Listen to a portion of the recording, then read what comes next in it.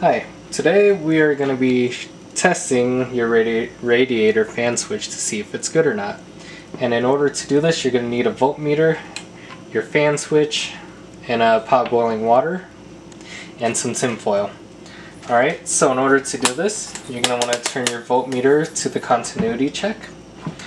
And to test to see if it's working, you're going to touch these two pins together. And when they do, you're going to hear a buzzing sound. So now we're going to test it, and I'm going to show you what it's like when the radiator fan switch is not at operating temperatures. And as you can tell, it is not making a sound through continuity. And this is because this fan switch has not reached a certain temperature in order for it to click, and when it does reach that temperature, it will click in and it will turn on your fan switch.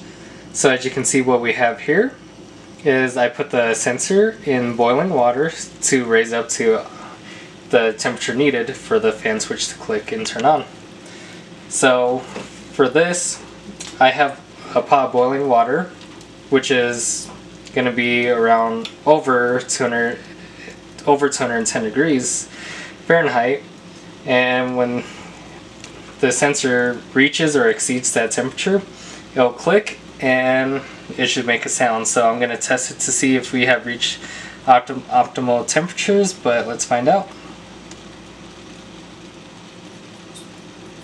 So I'm touching the two pins, and as you can tell, it has not reached optimal temperatures. So if you wait a couple minutes, then you try again, we should reach optimal temperatures and it should click. If it still doesn't click and your continuity test fails, then that means you have a bad radiator fan switch. Therefore, you should go replace it. So it should be at operating temperatures. Let's try this again, and I'll touch the two pins on the switch. And as you can tell, it has clicked once it has reached that operating temperature. So this fan switch right here is from a 2002 Acura RSX, and I'm just using it for demonstration purposes to show you how you can test your fan switch to see if it is good or not.